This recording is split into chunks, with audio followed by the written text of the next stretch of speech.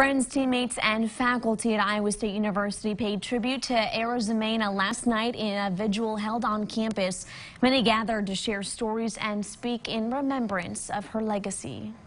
There are so many good people in this world that shine so bright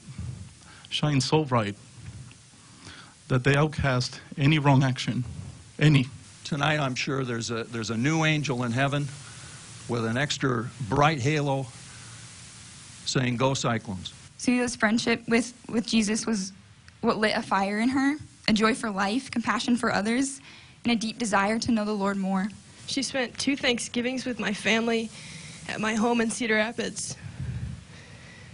My parents called her their European daughter.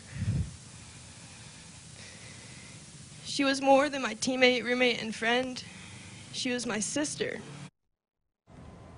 Arozamena, who was born in Spain, was the European Women's Amateur Champion. She was finishing a degree in civil engineering at Iowa State.